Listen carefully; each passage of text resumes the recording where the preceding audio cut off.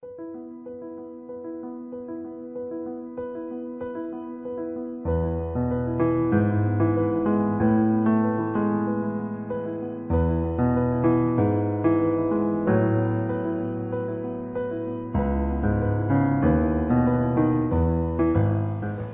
തരം തിരിക്കണേനെയാണ് നിങ്ങൾ modern method of classification of accounts, അതുപോലെ conventional methods of classification of accounts എന്നൊക്കെ പറയണേ. കൺവെൻഷണൽ മെത്തേഡ് നോക്കുക. നമ്മൾ കൺവെൻഷണൽ മെത്തേഡ്, ആ കൺവെൻഷണൽ മെത്തേഡ് പ്രകാരം നമ്മൾ അക്കൗണ്ടുകളെ തരം തിരിച്ചിട്ടുള്ളത് ഈ എഴുതിയതിൽ കാണുന്നുണ്ടോ? ഓക്കെ, കിട്ടുന്നില്ലേ? യെസ്. ഇവിടെ കവറേജിൽ വരാത്തതുകൊണ്ടാണ് ഇപ്പോൾ ഇവിടെ വരെ ഉണ്ടായിരുന്നുള്ളൂ കവറേജ്. അതിങ്ങോട്ട് നീക്കി വെച്ചിട്ട് ഇപ്പോൾ പേജ് നമ്പർ ഇട്ടത് ഇപ്പോഴായിരിക്കും നിങ്ങൾക്ക് കാണുവാനായിട്ട് സാധിക്കുന്നത്. നമ്മൾ ഓരോ ലെഡ്ജറിൻ്റെ ഓരോ പേജുകളിൽ ഓരോ അക്കൗണ്ട്, ഇപ്പോൾ നമ്മൾ 10ഉം 11ഉം ഇവിടെ എഴുതിക്കൊണ്ടാണ് 1, 2, 3, 4, 5, 6, 7, 8, 9, 10, 11, 12 ഓരോ പേജിൽ ഓരോ അക്കൗണ്ട്. അതേ പാടുള്ളൂ. അല്ലാന്ന് വെച്ചിട്ടുണ്ടെങ്കിൽ ഒരു പേജിൽ തന്നെ 2 അക്കൗണ്ട് എഴുതിയ കോംപ്ലിക്കേറ്റഡ് ആവില്ലേ? ഈ അക്കൗണ്ടുകളെ നമുക്ക് തരംതിരിക്കാം. 2 വിധത്തിലാണ് മെയിനായിട്ട്, conventional method and modern method. നമ്മൾ കൺവെൻഷണൽ മെത്തേഡ് നോക്കുക, നല്ലത് അതാണ് കേട്ടോ. ഞാൻ സജസ്റ്റ് ചെയ്യുക നിങ്ങൾക്ക് പെട്ടെന്ന് പഠിക്കാനൊക്കെ നല്ലത്. കാരണം മറ്റതും അറിയണം, മോഡേൺ മെത്തേഡ് അറിയണം. അതൊക്കെ അസറ്റ്, ലൈബിലിറ്റി, റവന്യൂ, അതുപോലെ തന്നെ റവന്യൂ കഴിഞ്ഞാൽ എക്സ്പെൻസ്, ഇതിനൊക്കെ വെച്ചിട്ടുള്ള ഒരു തരംതിരിവാണ് ഈ മോഡേൺ മെത്തേഡ് എന്ന് പറയുന്നത്. അസറ്റ് ഡെബിറ്റ് ചെയ്യുമ്പോൾ കൂടുന്നു, ക്രെഡിറ്റ് ചെയ്യുമ്പോൾ കുറയുന്നു, ലൈബിലിറ്റി ക്രെഡിറ്റ് ചെയ്യുമ്പോൾ കൂടുന്നു, ഡെബിറ്റ് ചെയ്യുമ്പോൾ കുറയുന്നു എന്നൊക്കെ പഠിച്ചിട്ടുണ്ടാവുമല്ലോ. ഞാൻ നമ്മുടെ ഈ കൺവെൻഷണൽ മെത്തേഡ് അക്കൗണ്ടുകളെ നമുക്ക് 3ആയിട്ടാണ് തരംതിരിക്കാവുന്നത്. അപ്പം ഞാൻ ഇതുമാക്കിയാണ്.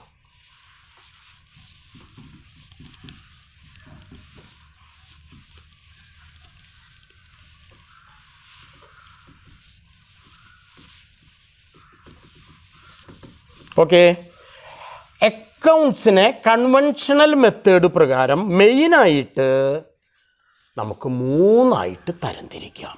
3 types of accounts. Types of accounts അതിൽ 3.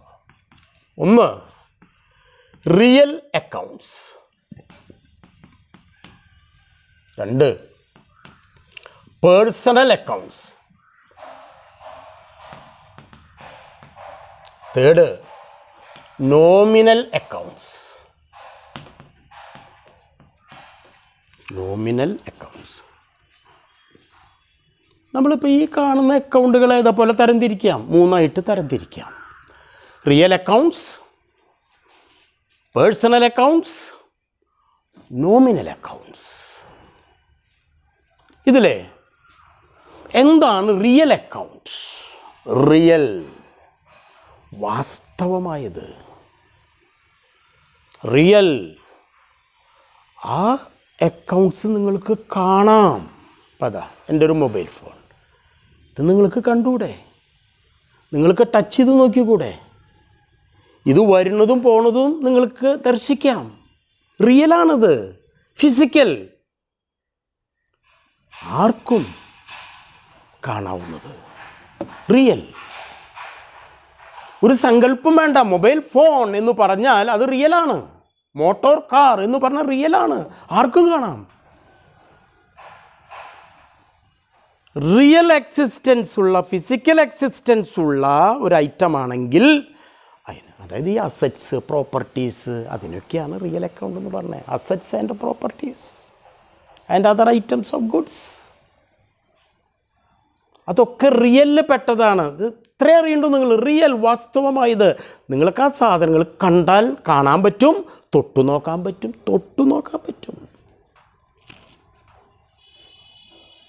അത് മൂവിങ് ആണെങ്കിൽ മൂവ് ചെയ്യുന്നത് കാണാം. അങ്ങനെയുള്ള അക്കൗണ്ടുകളാണ് റിയൽ അക്കൗണ്ട്സ്. നോക്കിയാൽ നമ്മളിവിടെ കമ്മീഷൻ കാണാൻ പറ്റുമോ?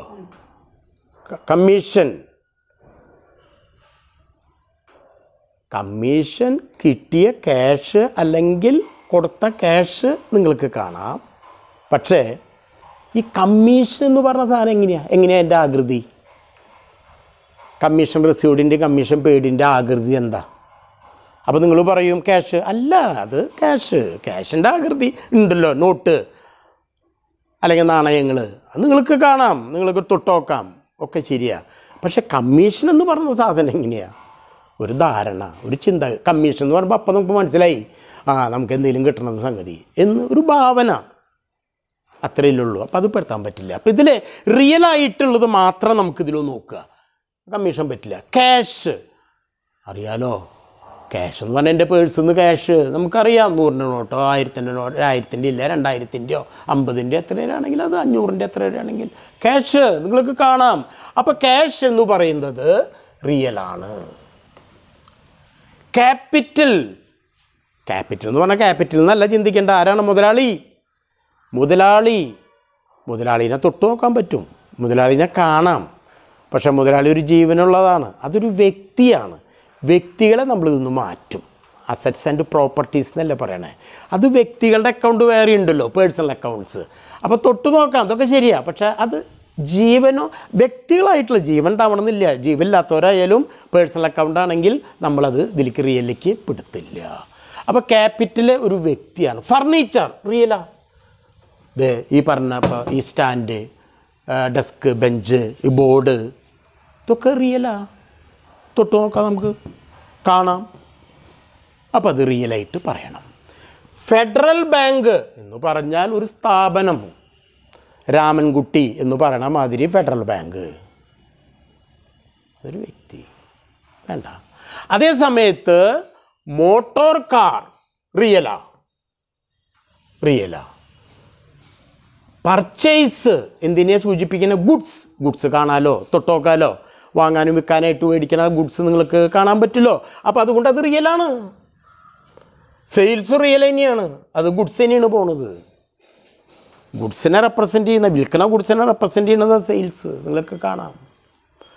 ഡ്രോയിങ്സ് ഇവിടെ മുതലാളിയുടെ അക്കൗണ്ട്. മുതലാളി ബിസിനസ്സിൽ നിന്ന് മേടിക്കുമ്പോൾ, മുതലാളി എന്ന് ഞാൻ പറഞ്ഞ എൻ്റർപ്രണർ ബിസിനസ്സിൽ നിന്ന് എന്തെങ്കിലും എടുക്കുമ്പോൾ അത് പേഴ്സണലാണ്.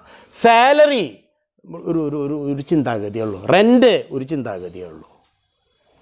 അപ്പോൾ റിയൽ അക്കൗണ്ട്സ് എന്ന് പറഞ്ഞാൽ അസറ്റ്സ് ആൻഡ് പ്രോപ്പർട്ടീസ്, ഗുഡ്സ് ഒക്കെ. പേഴ്സണൽ അക്കൗണ്ട് എന്ന് പറഞ്ഞാൽ those accounts which are represented by person, maybe real person or artificial person or representative person. ബിസിനസ്സിന് വ്യക്തി എന്ന് പറഞ്ഞാൽ ബിസിനസ് ഒരു വ്യക്തിയാണ്. ഇപ്പോൾ മോഹൻ ട്രേഡിംഗ് കമ്പനി എന്ന് പറഞ്ഞ ഒരു വ്യക്തിയാണ്. അതുപോലെ ബിസിനസ്സിനെ സംബന്ധിച്ചിടത്തോളം രാമൻ എന്ന് പറഞ്ഞാലും വ്യക്തിയാണ്, ഫെഡറൽ ബാങ്ക് എന്ന് പറഞ്ഞാലും ഒരു വ്യക്തിയാണ്, ഇനി റിലയൻസ് ഇൻഡസ്ട്രീസ് എന്ന് പറഞ്ഞാലൊരു വ്യക്തിയാണ്. ഏത് സ്ഥാപനങ്ങളായാലും വ്യക്തികളായാലും ഒക്കെ വ്യക്തിയാണ്, പേഴ്സണൽ അക്കൗണ്ട്സാണ്. നമ്മൾ ഈ ഔട്ട്സ്റ്റാൻഡിങ് എക്സ്പെൻസൊക്കെ ആർക്കെങ്കിലും കൊടുക്കാൻ നിൽക്കുന്നുണ്ടെങ്കിൽ അതൊക്കെയാണ് റെപ്രസെൻറ്റേറ്റീവ്. കൃഷ്ണന് കൊടുക്കാനുള്ള സാലറി മാസം കൊടുത്തിട്ടില്ല, അത് ഔട്ട്സ്റ്റാൻഡിങ് ആണ്. അപ്പോൾ ഔട്ട്സ്റ്റാൻഡിങ് സാലറി എന്ന് പറഞ്ഞാൽ അത് നമുക്ക് പറയാവുന്നത് ഒരു വ്യക്തിക്ക് കൊടുക്കാനുള്ളതാണ്. ഔട്ട്സ്റ്റാൻഡിങ് സാലറിയാണ് ഔട്ട്സ്റ്റാൻഡിങ് ഒരു വ്യക്തിക്ക്. അതുകൊണ്ട് റെപ്രസെൻറ്റേറ്റീവ് പേഴ്സൺ എന്നൊക്കെ പറയാം. അതിലേക്കൊക്കെ പോകാൻ പറ്റും. നിങ്ങൾ സാധാരണ കേസിൽ വ്യക്തിപരമായ അക്കൗണ്ടുകൾ ഇപ്പോൾ ഇതിൽ നമ്മൾ നോക്കുക വെച്ചാൽ കമ്മീഷൻ പെയ്ഡ്, റെസീവ്ഡ് ഒന്നും അതിൽ പെടുന്നില്ല. ക്യാപിറ്റൽ പേഴ്സണലാ. അതുപോലെ ഫെഡറൽ ബാങ്ക് പേഴ്സണലാ. ഇനി പർച്ചേസ്, സെയിൽസ് കഴിഞ്ഞ് ഡ്രോയിങ്സ് പേഴ്സണലാ, മുതലാളിയുടെ പേഴ്സണൽ അക്കൗണ്ടാണ്. സാലറി, റെൻറ്റ് വേണ്ട. അപ്പോൾ നമ്മൾ റിയൽ അക്കൗണ്ടിനെ കണ്ടു, പേഴ്സണൽ അക്കൗണ്ടിനെ കണ്ടു.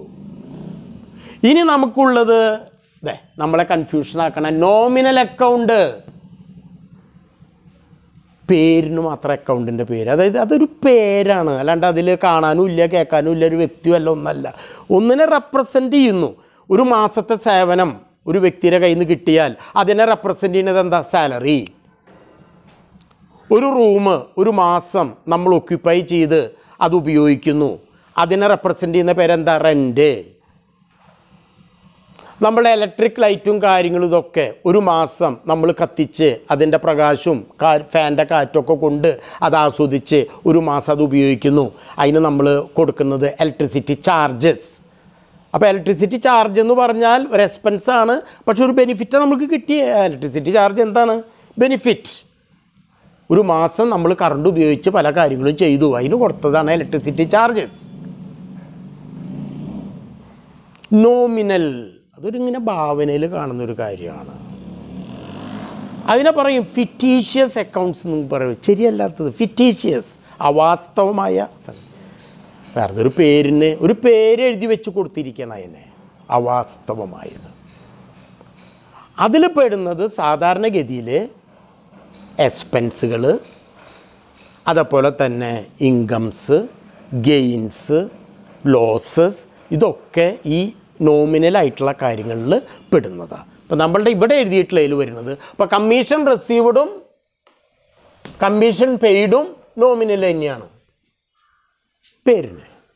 പിന്നെ നമ്മളിതിൽ വന്നത് ഇങ്ങനെ കുറേ വന്നു സാലറി നോമിനല്ല. ഞാൻ പറഞ്ഞില്ലേ, ഒരു മാസത്തെ സേവനം കിട്ടിയതിനെയാണ് സാലറി എന്ന് പറയണത്, നോമിനൽ. ഇനി റെൻ്റ്, അത് നോമിനലല്ലേ? നോമിനൽ. അതൊരു പേരിന് മാത്രമാണ് നിൽക്കുന്നത്, നോമിനൽ. അപ്പോൾ നമ്മൾ ഈ കൺവെൻഷണൽ മെത്തേഡിൽ 3 രൂപത്തിൽ മാറ്റിയിരിക്കുന്നു: real account, personal account, nominal accounts. അപ്പോൾ ഇതിൽ റിയൽ അക്കൗണ്ട് നമ്മളിതിൽ പറഞ്ഞു, ഈ അക്കൗണ്ടുകളൊക്കെയാണ് റിയൽ ആയിട്ടുള്ളത് എഴുതിയിട്ടുണ്ട്. ആ റിയൽ അക്കൗണ്ടിൻ്റെ ഡെബിറ്റ് ക്രെഡിറ്റ് റൂൾ എന്താ? നമ്മൾ ജനറൽ ആയിട്ടുള്ള റൂൾ പഠിച്ചിട്ടുണ്ട് കേട്ടോ. Receiving, debit, giving, credit. ഇനി അത് റിയൽ അക്കൗണ്ടിലേക്ക് വരും, നമ്മൾക്ക് കാണാൻ തൊടാനൊക്കെ പറ്റുന്നതല്ലേ. അപ്പോൾ എന്താണ് റിസീവിങ്? റിസീവിങ് എന്ന് പറഞ്ഞാൽ ഡെബിറ്റ് വാട്ട് കംസ് ഇൻ. ഇപ്പോൾ ഈ മൊബൈൽ വാങ്ങുമ്പോൾ, ഞാൻ കടയിൽ നിന്ന് വാങ്ങുമ്പോൾ ഇത് എനിക്കിങ്ങോട്ട് വരുന്നു, എൻ്റെ പോക്കറ്റിലേക്ക് ഇരിക്കുന്നു, കം ഇൻ. ഞാൻ സെയിൽ ചെയ്യണ കടക്കാരനാണെങ്കിലോ മൊബൈൽ ഗോസ് ഔട്ട്, റിയൽ. അപ്പോൾ നമ്മളെ സംബന്ധിച്ചിടത്തോളം റിയൽ അക്കൗണ്ടിൻ്റെ ഡെബിറ്റ് ക്രെഡിറ്റ് റൂൾ എന്ന് പറഞ്ഞാൽ ഡെബിറ്റ് വാട്ട് കംസ് ഇൻ. നമുക്ക് കാണാലോ, ഫർണിച്ചർ വാങ്ങുമ്പോൾ അതാ വരുന്നു, അല്ലെങ്കിൽ ഇതാ പോകണു. മോട്ടോർ കാർ വാങ്ങുമ്പോൾ അതാ വരുന്നു, വിൽക്കുകയാണെങ്കിൽ ഇതാ പോകുന്നു. ഗുഡ്സ് വാങ്ങുമ്പോൾ അതാ വരുന്നു, ഗുഡ്സ് വിൽക്കുമ്പോൾ ഇതാ പോകുന്നു. അപ്പോൾ ഡെബിറ്റ് വാട്ട് കംസ് ഇൻ, അതാണ് അതിൻ്റെ rule. Debit what comes in and credit what goes out. Credit what goes out. ക്യാപിറ്റലായിട്ട് cash വന്നപ്പോൾ ക്യാഷ് കംസ് ഇന്ന, അതുകൊണ്ട് ക്യാഷ് ഡെറ്റർ. ബാങ്കിലേക്ക് നമ്മൾ 50,000 രൂപ ഡെപ്പോസിറ്റ് ചെയ്തപ്പോൾ ക്യാഷ് ഗോസ് ഔട്ടാണ്, അപ്പോൾ ക്യാഷ് ക്രെഡിറ്റ്. ഏതായാലും മോട്ടോർ കാറ് വാങ്ങിയപ്പോൾ അത് കംസ് ഇന്നാണ്, മോട്ടോർ കാറ്, അപ്പോൾ അത് ഡെബിറ്റ്. അതിന് നമ്മൾ ക്യാഷാണ് കൊടുത്തതെന്നുണ്ടെങ്കിൽ ക്യാഷ് ഗോസ് ഔട്ടാണ്, അപ്പോൾ ക്യാഷ് ക്രെഡിറ്റ്. അപ്പം നമ്മൾ അതിലത്തെ 2 റിസീവിങ് ആസ്പെക്റ്റും ഗിവിങ് ആസ്പെക്റ്റും കണ്ടിട്ട് അത് ഇതിൽ ഏത് അക്കൗണ്ടിലാണ് പെട്ടതെന്ന് നോക്കിയിട്ട് ആ റിയൽ അക്കൗണ്ടിൻ്റെ റൂൾ അനുസരിച്ച് വേണം അത് ചെയ്യാൻ. Debit what comes in, credit what goes out. ഇനി ഇത് പേഴ്സണൽ അക്കൗണ്ടാണെന്ന് വിചാരിക്കുക. അപ്പോൾ ഒരു വ്യക്തിയാണ് കേട്ടോ, ബാങ്ക് ആയാലും റിയൽ പേഴ്സൺ ആയാലും വ്യക്തിയാണ്. ഒരു വ്യക്തിയെ സംബന്ധിച്ചിടത്തോളം 2 കാര്യമാണ്, ഗിവിങ് ആസ്പെക്റ്റും റിസീവിങ് ആസ്പെക്റ്റും. റിസീവിങ് ആസ്പെക്റ്റ് എന്ന് പറഞ്ഞാൽ റിസീവർ, ഗിവിങ് ആസ്പെക്റ്റ് എന്ന് പറഞ്ഞാൽ ഗിവർ അല്ലേ. ഒരു വ്യക്തിക്ക് അങ്ങനെ 2 അവസ്ഥയിലേ പറ്റുള്ളൂ, ഒന്നുകിൽ റിസീവർ ആകാം അല്ലെങ്കിൽ ഗിവർ ആവാം വ്യക്തിക്ക്. അപ്പോൾ നമ്മൾ അതിൻ്റെ റൂൾ കൊടുത്തിട്ടുള്ളത് ഇങ്ങനെയാണ്: debit the receiver, credit the giver, credit the giver. അതാണ് പേഴ്സണൽ അക്കൗണ്ട്. ഇതിൻ്റെ എല്ലാറ്റിൻ്റെയും കോമൺ റൂൾ ഒന്ന് കേട്ടോ, debit the receiving aspect, credit the giving aspect. അത് ഈ 3 രൂപത്തിൽ അക്കൗണ്ട് ആക്കിയതിനെ മാറ്റിയപ്പോൾ നമ്മൾ അതിൻ്റേതായ റൂൾസ് മാത്രം. റിയൽ അക്കൗണ്ട് ആണോ, debit what comes in, credit what goes out. എന്താണോ വരണേ അത് ഡെബിറ്റ്, എന്താണോ പോകണേ അത് ക്രെഡിറ്റ്. റിയൽ അക്കൗണ്ട് ആണെങ്കിൽ. പേഴ്സണൽ അക്കൗണ്ട് ആണെങ്കിൽ ഒന്നുകിൽ അവൻ മേടിക്കണവനാവും അല്ലെങ്കിൽ കൊടുക്കണവനാവും. റിസീവർ ആണെങ്കിൽ ഡെബിറ്റ്, ഗിവർ ആണെങ്കിൽ ക്രെഡിറ്റ്, ആ വ്യക്തി. ഇനി അത് കഴിഞ്ഞാൽ മൂന്നാമത്തെ അക്കൗണ്ടാണ് നോമിനൽ, ഫിറ്റീഷ്യസ്, അവാസ്തവമായ പേരിന് മാത്രമുള്ള അക്കൗണ്ട്. ഇതിൽ നമ്മൾ പറഞ്ഞു വേറെ റിയലായിട്ടുള്ളതോ പേഴ്സണലായിട്ടുള്ളതോ എല്ലാം ഉണ്ടാവുക. ഒന്നുകിൽ എക്സ്പെൻസ് ആവാം, അതല്ലെങ്കിൽ ഇൻകംസ് ആവാം, അതല്ലെങ്കിൽ ഗെയിൻസ് ഉണ്ടാവാം, അതല്ലെങ്കിൽ ലോസ് ഉണ്ടാവാം. ഇതൊക്കെ ഒരു പേരിനെങ്ങനെ റെപ്രസെൻ്റ് ചെയ്ത് വരുന്ന ഐറ്റംസാണ്. അങ്ങനെ വരാണെന്നുണ്ടെങ്കിൽ അതിൻ്റെ റൂൾ എന്താണെന്നുള്ളതാണ് നമുക്ക് മനസ്സിലാക്കേണ്ടത്. അതിൻ്റെ റൂള് പറയുന്നത് debit all expenses and losses, expenses and losses. Credit all incomes and gains, incomes and gains. Debit all expenses and losses, credit all incomes and gains. അപ്പം നിങ്ങളൊരു ബിസിനസ് ട്രാൻസാക്ഷൻ നടന്നാൽ അതിൻ്റെ റിസീവിങ് ആസ്പെക്റ്റ്, ഗിവിങ് ആസ്പെക്റ്റ് ഒന്നും നോക്കണ്ട. Receiving aspect debit ചെയ്യാം, giving aspect credit ചെയ്യാം. അതാണ് ഞാൻ ആദ്യം അങ്ങനെ എഴുതിയിട്ട് ഈ അക്കൗണ്ടുകൾ ഉണ്ടാക്കി തന്നെ. ഇനി നമ്മളെ അക്കൗണ്ടുകളെ തരം തിരിച്ച് പഠിക്കുമ്പോൾ 3 തരമായിട്ട് വരും. Real account, personal account, nominal account. അപ്പോൾ പിന്നെ ഓരോന്നിനും അതിന് യോജിച്ച വിധത്തിലുള്ള ഡെബിറ്റ് ക്രെഡിറ്റ് റൂള് പറയാം. Main receiving aspect debit, giving aspect credit. പക്ഷേ പേഴ്സണൽ എന്ന്, റിയൽ എന്ന് പറയുമ്പോൾ വാസ്തവം നമുക്ക് കാണാവുന്നതാണ്. അതുകൊണ്ട് debit what comes in, credit what goes out കാണാം നമുക്ക് റിയൽ. അതുകൊണ്ട് അങ്ങനെ പറയാൻ പറ്റണേ. അതുപോലെ പേഴ്സണൽ അക്കൗണ്ട് ആണെങ്കിൽ ഒരുവൻ ഒന്നുകിൽ എന്തെങ്കിലും ബെനിഫിറ്റ് സ്വീകരിക്കുന്നവനാകാം, അല്ലെങ്കിൽ അവൻ എന്തെങ്കിലും ബെനിഫിറ്റ് കൊടുക്കുന്നവനാവാം. അവൻ എന്തെങ്കിലും സ്വീകരിക്കുകയാണെങ്കിൽ അവനെ ഡെബിറ്റ് ചെയ്യുക, അവൻ എന്തെങ്കിലും കൊടുക്കുന്നവനാണെങ്കിൽ അവനെ ക്രെഡിറ്റ് ചെയ്യുക. That is personal. എപ്പോഴും റിസീവിങ് ആസ്പെക്റ്റ് ഡെബിറ്റാണ്. ഇനി എക്സ്പെൻസസ്, അപ്പോൾ നമ്മൾക്ക് അവിടുത്തെ ബെനിഫിറ്റ് കിട്ടിയോ കിട്ടിയില്ല എന്നുള്ളതിൻ്റെ ഡൗട്ടില്ല. എക്സ്പെൻസുകളൊക്കെ ഡെബിറ്റ് ചെയ്യാൻ പറഞ്ഞാൽ അപ്പോൾ സാലറി എക്സ്പെൻസാണ് ഡെബിറ്റ് ചെയ്യാൻ നിങ്ങൾക്ക് വേറെ ഡൗട്ടില്ല. അത് നമ്മൾ റിസീവിങ് ആസ്പെക്റ്റ്, ഗിവിങ് ആസ്പെക്റ്റ് എന്ന് പറഞ്ഞപ്പോൾ ഡൗട്ട് ഉണ്ടായി. അത് ഞാൻ ക്ലിയർ ചെയ്തത്. സാലറി എങ്ങനെ റിസീവിങ് ആവണേ? ഒരു മാസം നമ്മുടെ സ്ഥാപനത്തിന് വേണ്ടി വേല ചെയ്തവർക്ക് നമ്മൾ കൊടുക്കുന്ന ക്യാഷാണ്. ക്യാഷിനെ നമ്മൾ അതിനെ പ്രതിനിധാനം ചെയ്ത് ആ സേവനത്തിന് പറയുന്നതാണ് സാലറി. കൊടുക്കണ ക്യാഷിനെ പറയുന്നതല്ല. ക്യാഷ് തന്നെ. അവൻ്റെ കയ്യിൽ നിന്ന് കിട്ടിയ ഒരു മാസത്തെ സേവനത്തിനെ നമ്മൾ പറയുന്നു സാലറി. ഒരു ദിവസത്തെ സേവനമാണ് ഒരാളുടെ നിന്ന് കിട്ടിയത്, നമ്മളതിനെ സാലറി എന്നല്ല പറയുക. Wage, paid wages, wage account അറ്റർ to cash. Cash പോണു, വേജ് കിട്ടണു. എങ്ങനെ വേജ് കിട്ടണേ? ഒരു ദിവസം ആ തൊഴിലാളിയുടെ സേവനം നമുക്ക് കിട്ടി, അതന്നെ. അതുകൊണ്ടാണ് ഒരു എക്സ്പെൻസ് എന്ന് പറയുമ്പോൾ അതിൽ കൂടെ നമുക്കൊരു ബെനിഫിറ്റ് കിട്ടുന്നുണ്ട്. ആ ബെനിഫിറ്റിനെ റെപ്രസെൻ്റ് ചെയ്യുന്നതാണ് ആ എക്സ്പെൻസ്. ഒരു ഇൻകം എന്ന് പറയുമ്പോൾ നമ്മളൊരു ബെനിഫിറ്റ് കൊടുക്കുന്നുണ്ട്. ആ കൊടുക്കുന്ന ഗിവിങ് ബെനിഫിറ്റിനെയാണ് ഇൻകം എന്നുള്ളതിൽ റെപ്രസെൻ്റ് ചെയ്യണത്. Commission received, commission paid. Commission paid എന്ന് പറയുന്നത് നമ്മൾക്ക് എന്തോ ഒരു ബെനിഫിറ്റ് കിട്ടി ആരുടെ കയ്യിൽ നിന്ന്, അതിനവന് കമ്മീഷൻ കൊടുക്കണം. കമ്മീഷൻ റിസീവ്ഡ് എന്ന് പറയുന്നത് നമ്മൾ ആർക്കോ എന്തോ ബെനിഫിറ്റ് ചെയ്ത് കൊടുത്തു, അതിന് അവൻ്റെ കയ്യിൽ നിന്ന് നമുക്ക് കമ്മീഷൻ കിട്ടി. അപ്പോൾ അത് ഇങ്ങോട്ട് കിട്ടിയ ബെനിഫിറ്റ്. അവിടെ കൺഫ്യൂഷൻ പാടില്ല. ആർക്കെങ്കിലും എന്തെങ്കിലും സംശയം അതിനോട് ബന്ധപ്പെട്ട് വരാണെങ്കിൽ രഞ്ജി സാറായിട്ടോ ഞാനായിട്ടോ കോൺടാക്റ്റ് ചെയ്യുക. ഏതിലേക്ക് കൂടെയെങ്കിലും ഓൺലൈനോ എങ്ങനെ വേണമെങ്കിൽ നമുക്കത് ക്ലിയർ ആവണം. ഈ ഡെബിറ്റ് ക്രെഡിറ്റ് റൂൾസ് നമുക്ക് ക്ലിയർ ആവണം. ഒരു ബിസിനസ് ട്രാൻസാക്ഷൻ കണ്ടാൽ അത് ഡെബിറ്റ് എന്താണ്, ക്രെഡിറ്റ് എന്താണെന്നുള്ളത് നമുക്ക് മനസ്സിലാക്കാൻ പറ്റണം. ഇതാണ് ഇതിൻ്റെ അടിത്തറ. അത് കഴിഞ്ഞാൽ ബാക്കിയുള്ളതൊക്കെ സിമ്പിളാണ്. അതായത് ജേണൽ എൻട്രി എഴുതാനാണല്ലോ ഇതൊക്കെ നമുക്ക് ആവശ്യമുള്ളത്. ജേണൽ എൻട്രി നിങ്ങൾ കറക്റ്റായിട്ട് എഴുതിയാൽ, പ്രിൻസിപ്പിൾസിനനുസരിച്ച് എഴുതിയാൽ അവസാനം വരെ കണക്ക് ശരിയായിരിക്കും. പിന്നെ അതിൽ നിന്നാണ് ലെഡ്ജർ ഉണ്ടാക്കണേ, ലെഡ്ജറിൽ നിന്നാണ് നമ്മൾ ട്രയൽ ബാലൻസ് ഉണ്ടാക്കണേ, അവിടെ നിന്നാണ് ഫൈനൽ അക്കൗണ്ട്സ് ഒക്കെ ഉണ്ടാക്കുന്നത്. Trading account, profit loss account, balance sheet, ഇതൊക്കെ ഉണ്ടാക്കുന്നത് അവസാനത്തെ സമ്മറൈസിങ്. ഒന്നും തെറ്റില്ല. പക്ഷെ ജേണൽ എഴുതുമ്പോൾ എന്തെങ്കിലും തെറ്റിച്ചാൽ അവസാനം വരെ തെറ്റും. ഇതാണ്. അപ്പോൾ ആരംഭം നമ്മൾക്ക് വളരെ ക്ലിയർ ആയിരിക്കണം. എത്ര മിനിറ്റായി അതിൽ? 22 മിനിറ്റ് ആയിട്ടുള്ളൂ രണ്ടാമത് തുടങ്ങിയിട്ട്. ഓക്കെ. അപ്പോൾ അതാണ് നമ്മൾക്ക് അതിൽ ചെയ്യേണ്ടത്. അപ്പോൾ നിങ്ങൾ ഇനി മോഡേൺ മെത്തേഡ്, അത് അസറ്റ്സ്, ഇതിൽ നിന്ന് തന്നെ നമുക്ക് അസറ്റ്, ലൈബിലിറ്റി, എക്സ്പെൻസ്, ഇൻകംസ് ഇതൊക്കെ ആയിട്ട് തിരിക്കാം. ഇനിയിപ്പോൾ ആ ഒരു കാര്യം കൂടി നിങ്ങൾക്ക് ഇതിൽ കൂടെ തന്ന് ഞാനത് കൺഫ്യൂഷൻ ആക്കുന്നില്ല. അപ്പോൾ ഇത്രയും നമ്മൾ എഴുതി കഴിഞ്ഞതിൽ നിന്ന് അക്കൗണ്ടുകളെ ക്ലാസിഫൈ ചെയ്യാൻ നമ്മൾ പഠിച്ചു. ജേണലിൽ നിന്ന് നമ്മൾ ഏതൊക്കെയാണ് അക്കൗണ്ടുകൾ ഉണ്ടാകുക, ആ അക്കൗണ്ടുകൾ എങ്ങനെയാണ് മാർക്ക് ചെയ്യേണ്ടത് എന്നുള്ളതിനെ കുറിച്ചിട്ടുള്ള ഒരു ഐഡിയ നമുക്കിതിൽ കിട്ടിക്കഴിഞ്ഞിട്ടുണ്ട്.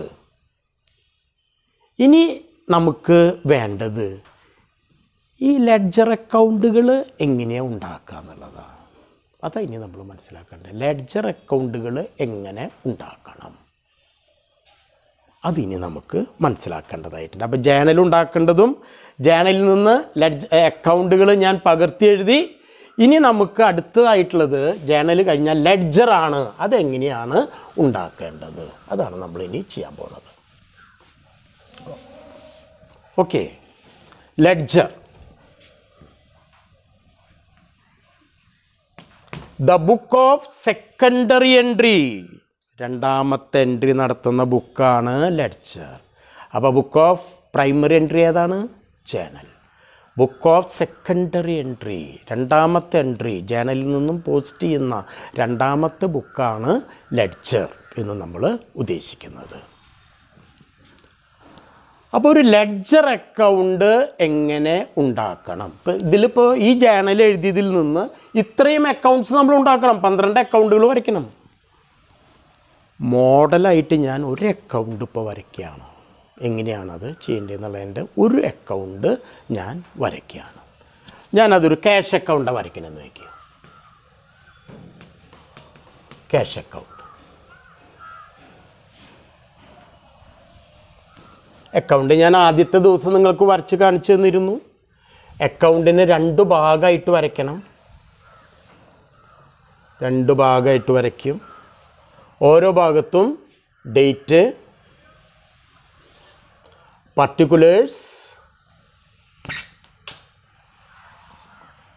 JF journal folio, ലെഡ്ജറിൽ journal folio, then amount.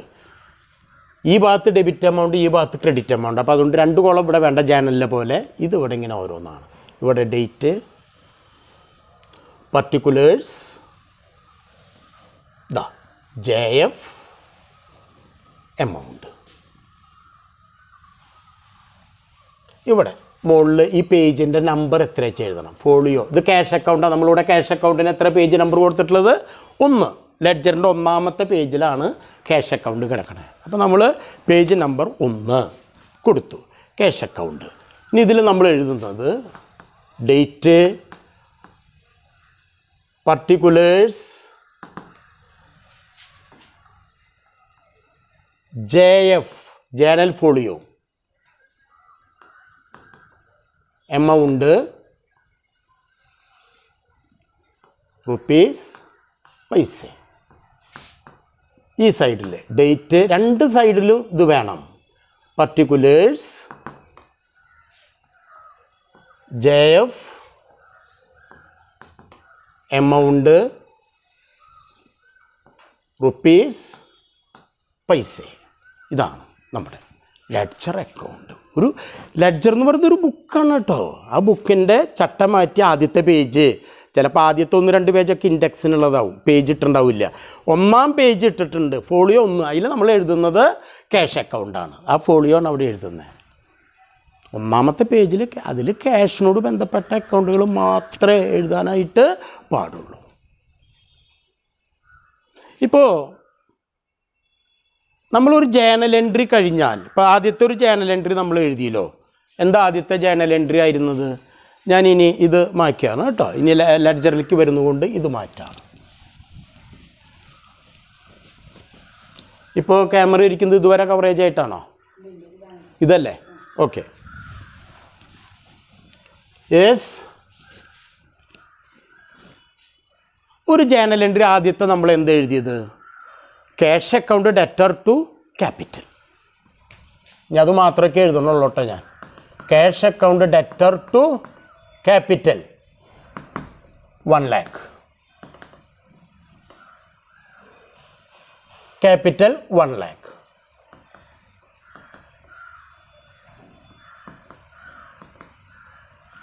കിട്ടുന്നുണ്ടോ ഇല്ലെന്ന് അറിയില്ല, വേണ്ട, നിങ്ങൾക്കത് നോക്കേണ്ട കാര്യമില്ല. 1 lakh.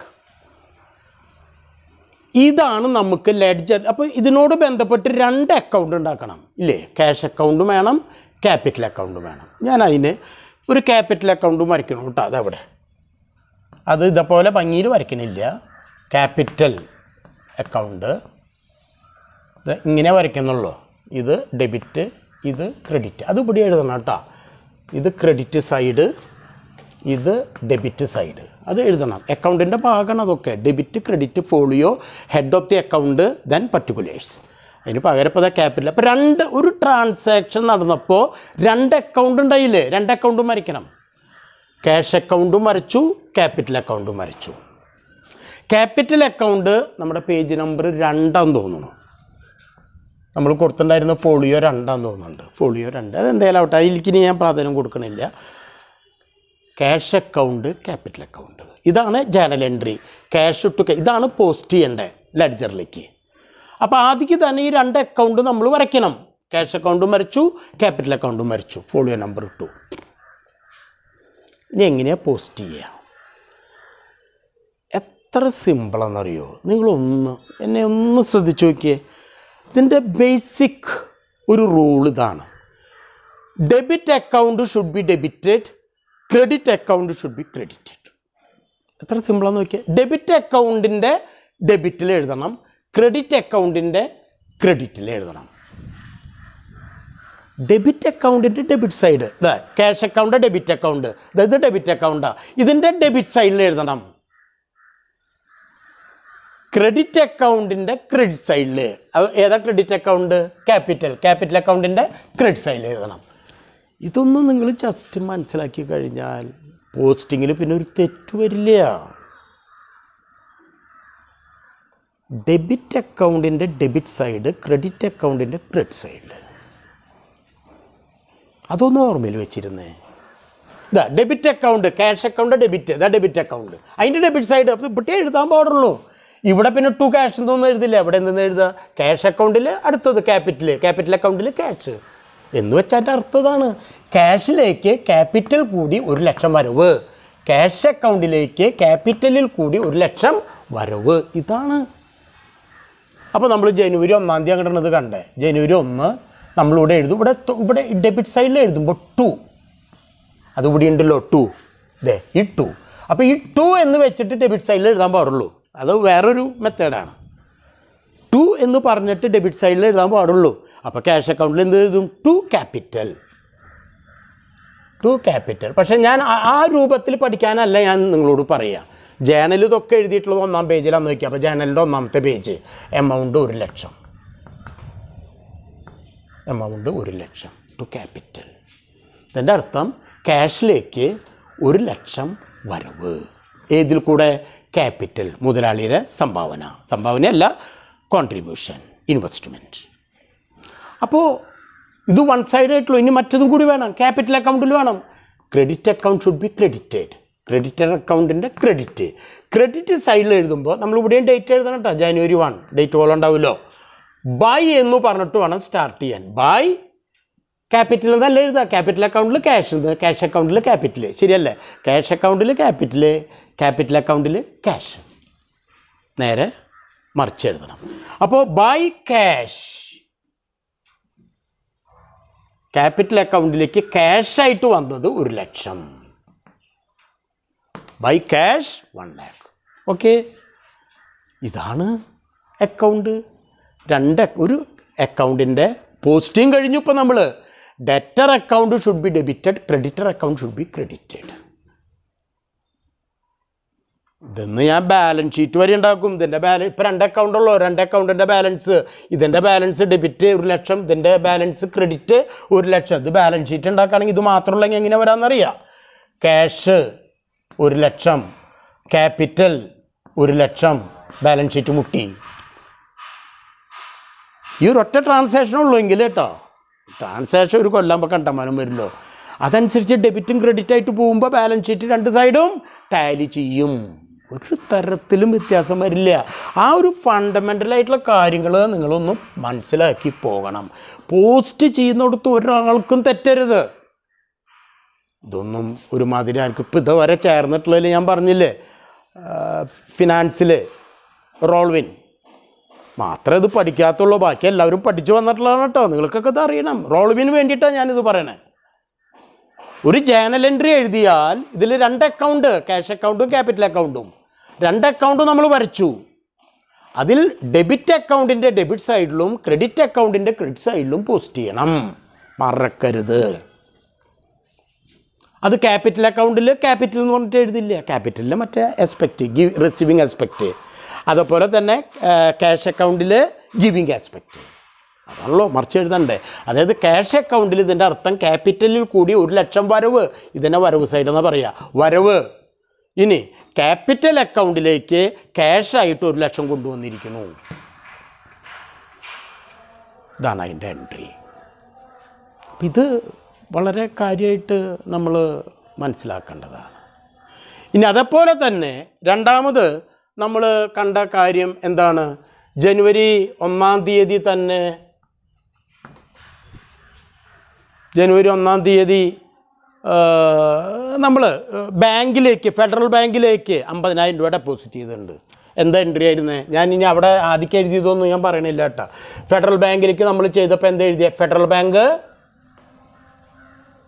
Federal bank debtor 50,000 to cash വിട്ടുകൊടുത്തു, ടു ക്യാഷ് അക്കൗണ്ട് 50,000.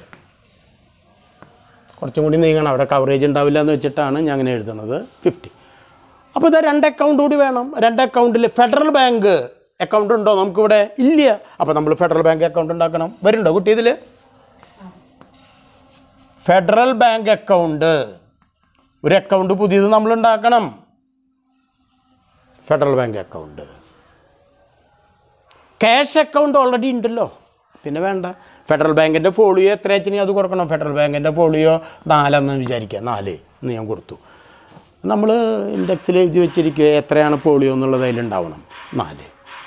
ഇനിയാണ് പോസ്റ്റ് ചെയ്യേണ്ടത്. Debtor account should be debited. Debtor account federal bank should be debited to cash. Debited to, ഇവിടെ ഡേറ്റ് ഒക്കെ എഴുതണം കേട്ടോ. To cash 50,000. Debtor account should be debited.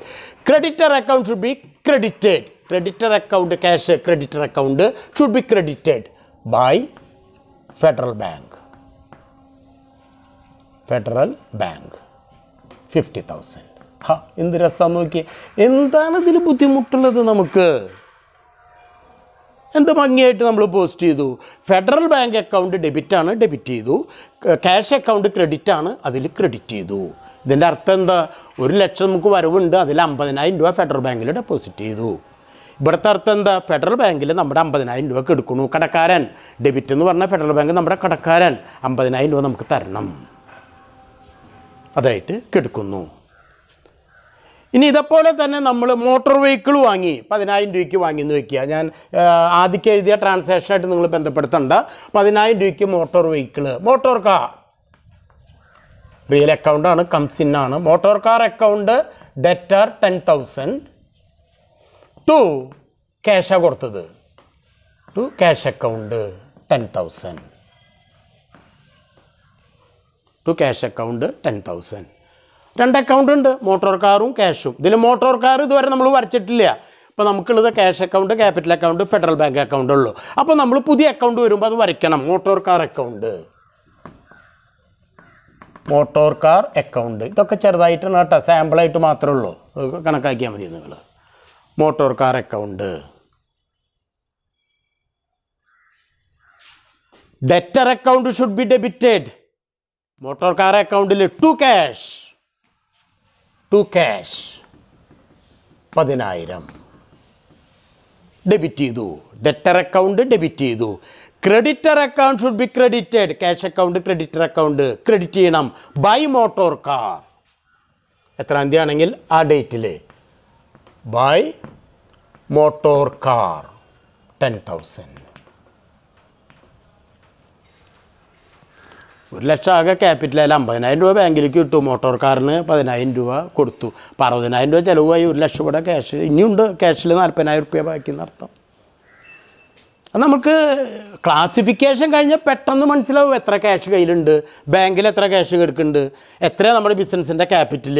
ഇതൊക്കെ നമുക്കിത് കണ്ടാൽ പെട്ടെന്ന് അറിയാനായിട്ട് സാധിക്കും. ഇനിയിപ്പോൾ നമ്മൾ സാലറി കൊടുത്തതായിട്ട് എഴുതിയിട്ടുണ്ട്. അപ്പോൾ salary account debtor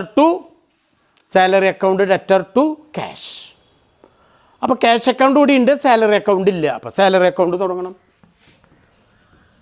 salary account ഒരു 10,000 രൂപയാണ് സാലറിക്ക് കൊടുത്തിട്ടില്ലെന്ന് വിചാരിക്കുക. എൻട്രി ഇതാണ്, സാലറി ഡെറ്റർ ടു ക്യാഷ്. അപ്പോൾ debtor account should be debited. Salary account debit ചെയ്യണം to cash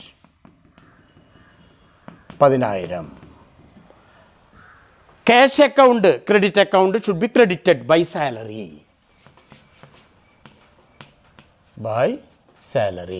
10,000.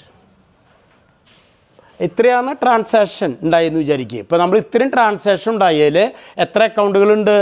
Cash account, capital account, federal bank account, motor car account, salary account. ഇനി പുതിയത് rent account വന്നാൽ rent കൂടി വരും. ഡ്രോയിങ്സ് അക്കൗണ്ട് വന്നാൽ drawings account കൂടി വരും. അതങ്ങനെ അക്കൗണ്ടുകളുടെ നമ്പർ കൂടിക്കൊണ്ടിരിക്കും.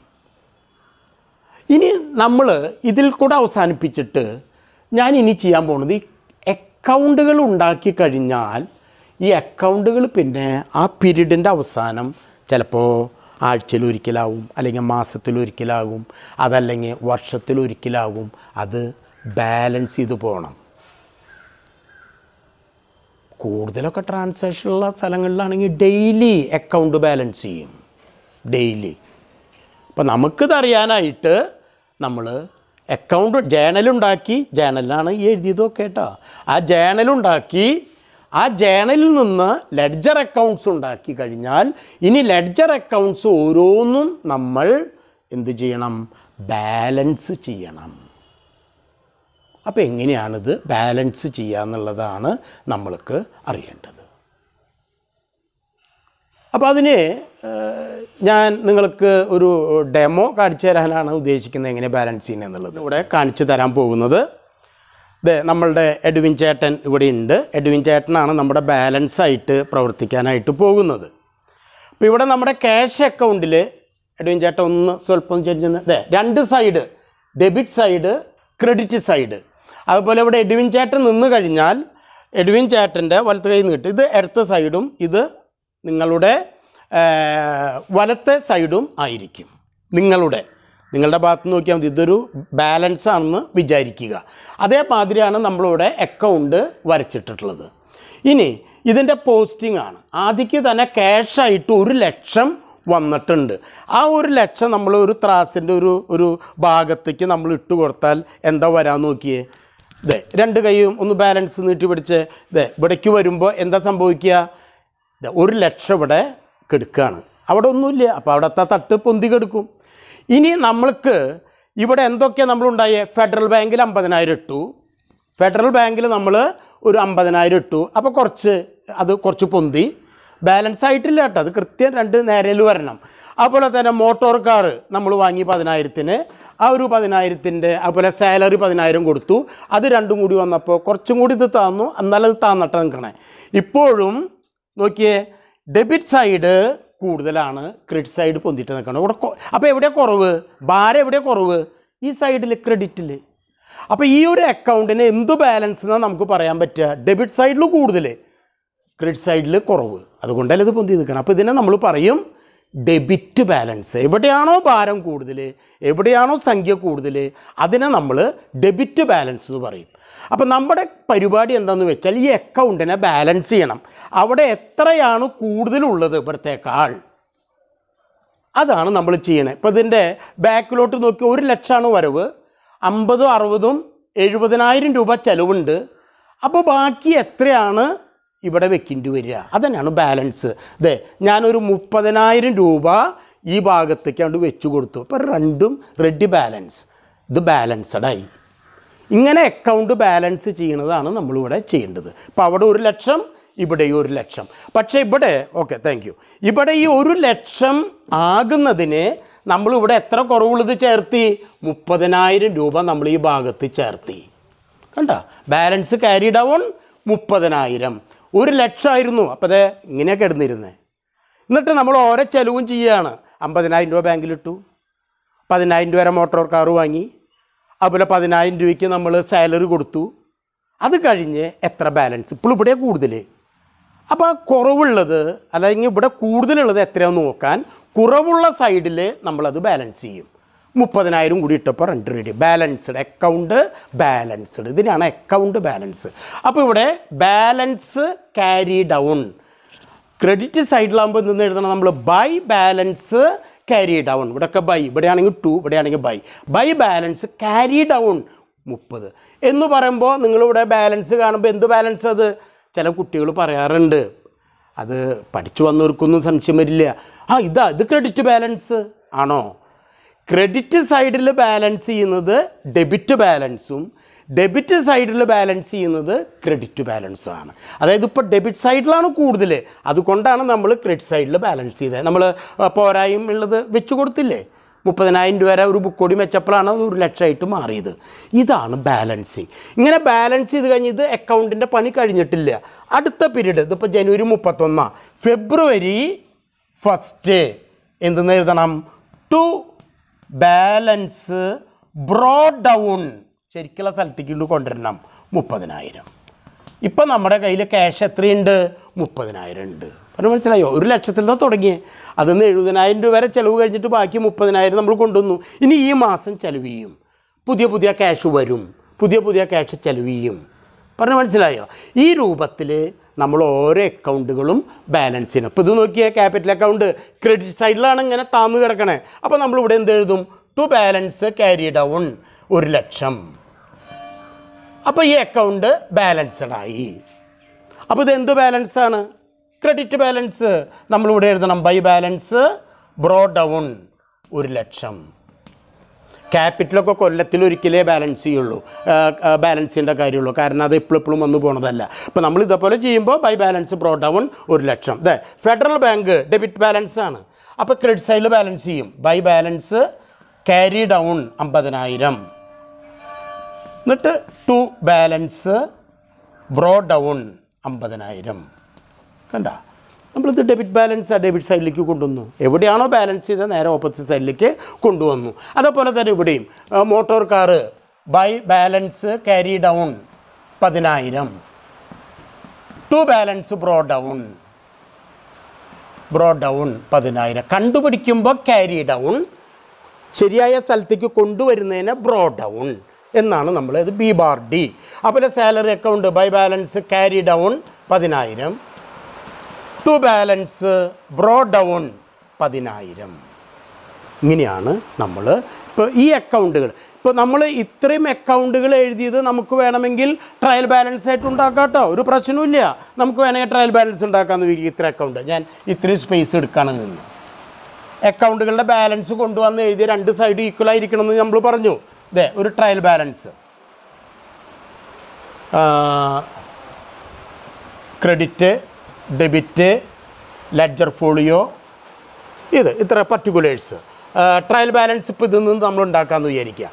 ഓരോ അക്കൗണ്ടുകളുടെയും ബാലൻസുകൾ കൊണ്ടുവന്ന് എഴുതുന്ന ട്രയൽ ബാലൻസ്. ഇപ്പോൾ നോക്കിയേ, ക്യാഷ് അക്കൗണ്ടിൻ്റെ ബാലൻസ് ഡെബിറ്റാണ് 30,000. അപ്പോൾ ഇവിടെ എഴുതി നമ്മൾ ക്യാഷ് അക്കൗണ്ട്, ഇതിൻ്റെ ഫോളിയോ 1 എഴുതിയിട്ടുള്ളത്. അപ്പോൾ ഫോളിയോ 1 ഡെബിറ്റ് ബാലൻസാണ്. Debit balance 30,000. നമ്മളിവിടെ എഴുതും കേട്ടോ, ഡെബിറ്റ് ക്രെഡിറ്റ് ബാലൻസ് 30,000. അപ്പോൾ ഈ ക്യാഷ് അക്കൗണ്ട് എടുത്തു കഴിഞ്ഞു. ഇനി നമ്മൾക്ക് എടുക്കാനുള്ളത് capital account by balance broad down credit balance ആണ്. അപ്പോൾ നമ്മൾ എഴുതി ക്യാപിറ്റൽ, അത് പേജ് നമ്പർ കൊടുത്തിട്ടുണ്ടെങ്കിൽ എഴുതാം 2. എത്രയാണ്? 1,00,000. ക്രെഡിറ്റിൽ 1,00,000. ഇനി ഏതാ? ഫെഡറൽ ബാങ്ക്, അത് ഡെബിറ്റ് ബാലൻസ് ആണ്. അപ്പോൾ ഡെബിറ്റ് ബാലൻസ് ആകുമ്പോൾ ഫെഡറൽ ബാങ്ക് ഫോളിയോ നമ്പർ 4 ഇട്ടുണ്ട് അവിടെ. 4 നമുക്കുള്ളത് ഡെബിറ്റ് ബാലൻസ് ആണ് 50,000. ഡെബിറ്റിലും ക്രെഡിറ്റിലും വേണം എഴുതാനായിട്ട്. ഇനി നമുക്ക് അവിടുത്തെ അക്കൗണ്ട് എടുത്തു. ഇനി ഇവിടെ മോട്ടോർ കാർ 10,000, അത് ഡെബിറ്റ് ബാലൻസ് ആണ്. അപ്പോൾ മോട്ടോർ കാർ എത്രാമത്തെ പേജ് ഇട്ടിട്ടുണ്ടെങ്കിൽ ആ പേജ് ഇടണം 10,000 ഡെബിറ്റിലെ 10,000. ഇനി സാലറി അക്കൗണ്ട് 10,000, അതും ഡെബിറ്റാണ്. സാലറി 6 വിചാരിക്കുക, 10,000. അപ്പോൾ നമ്മൾ ഇതുവരെ എഴുതിയ എല്ലാ ട്രാൻസാക്ഷനും കഴിഞ്ഞു. 6 അക്കൗണ്ട് ആകെ ഉണ്ടാക്കിയിട്ടുള്ളൂ, 6 ട്രാൻസാക്ഷൻ എഴുതിയിട്ടുള്ളൂ. നമ്മൾ ഡെബിറ്റും ക്രെഡിറ്റും കൂട്ടി ഈക്വലായിരിക്കും. 1,00,000 ആകെ വരവ് ക്രെഡിറ്റ് കണ്ട. ഇവിടെ 50, 30, 50, 80, 90, 1,00,000. ബാലൻസ് ഷീറ്റ് ഉണ്ടാക്കുമ്പോഴും ട്രയൽ ബാലൻസ് ഉണ്ടാക്കുമ്പോഴും ഒക്കെ രണ്ട് സൈഡ് ഡെബിറ്റ് ബാലൻസും ക്രെഡിറ്റ് ബാലൻസും ഒക്കെ എന്തായിരിക്കണം? ഈക്വലായിരിക്കണം. ഇതാണ് ട്രയൽ ബാലൻസിലേക്ക് വരുന്നത്. ഇനി നമുക്ക് ഏതെങ്കിലും ഒരു ദിവസം ഒഴിവ് വന്നാൽ ഒരു ട്രയൽ ബാലൻസിൽ നിന്ന് അതിൻ്റെ ക്ലോസിങ് എൻട്രി, അഡ്ജസ്റ്റ്മെൻറ്റ് എൻട്രി, എന്നിട്ട് എങ്ങനെയാണ് ഫൈനൽ അക്കൗണ്ട്സ് ഉണ്ടാക്കുക എന്നുള്ളത് നമുക്ക് വേറൊരു ദിവസത്തെ ക്ലാസ്സിൽ നമുക്ക് കാണാം. അപ്പോൾ നിങ്ങൾ രഞ്ജി സാറിൻ്റെ ക്ലാസ്സുകൾ മുടക്കം കൂടാതെ കണ്ടുകൊണ്ടിരിക്കുക. ഇത് നിങ്ങൾക്കുള്ള, ഞാൻ പറഞ്ഞില്ലേ, പോളിയോനുള്ളൊരു ബൂസ്റ്റർ പോലെ നിങ്ങൾക്ക് തരുന്ന ഒരു ചെറിയ ഡോസാണ്. അത് നിങ്ങൾ ശ്രദ്ധിച്ചാൽ അതിൽ നിന്നും നിങ്ങൾക്ക് ചില നേട്ടങ്ങൾ ലഭിക്കും. ഇനി നമ്മൾ ട്രയൽ ബാലൻസ് എങ്ങനെ ക്ലോസ് ചെയ്ത്, ട്രയൽ ബാലൻസ് എന്ന് വെച്ചാൽ അതിലത്തെ ട്രയൽ ബാലൻസിലെ ചില അക്കൗണ്ടുകൾ നമുക്ക് ക്ലോസ് ചെയ്യേണ്ടതായിട്ടുണ്ട്, ചില അക്കൗണ്ടുകൾ ബാലൻസ് ഷീറ്റിലേക്ക് ട്രാൻസ്ഫർ ചെയ്യേണ്ടതായിട്ടുള്ളതുണ്ട്. അതിൻ്റെ കാര്യങ്ങൾ നമ്മൾ ആ സമ്മറൈസ് ചെയ്യുന്നതിൻ്റെ അത് നമുക്ക് അടുത്തൊരു ക്ലാസ്സിൽ ഒരു സമ്മറൈസിങ് ക്ലാസ് നമുക്ക് എടുക്കാം. ഇപ്പോൾ തൽക്കാലം ഞാൻ നിർത്തട്ടെ. എല്ലാവർക്കും എല്ലാവിധ ആശംസകളും നേർന്നുകൊള്ളുന്നു. Thank you.